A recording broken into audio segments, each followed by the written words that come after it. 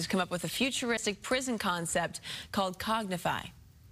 The Cognify concept offers a new approach to criminal rehabilitation, transforming how society deals with offenders by focusing on rehabilitation rather than punishment.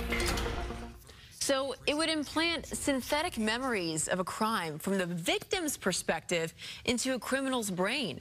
The system would use a VR kind of device to display AI-generated footage of the crime along with a brain implants to induce feelings of remorse or regret.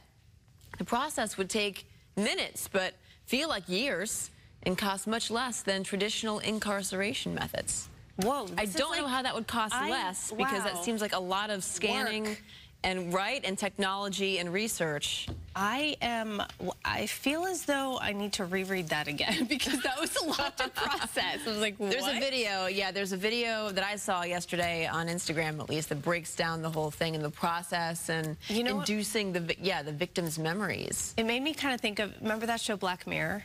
Like that kind of a plot It reads like that, right? Yeah, totally. For sure. Okay, so this is what I found. On the balloon thing? Right, just quickly.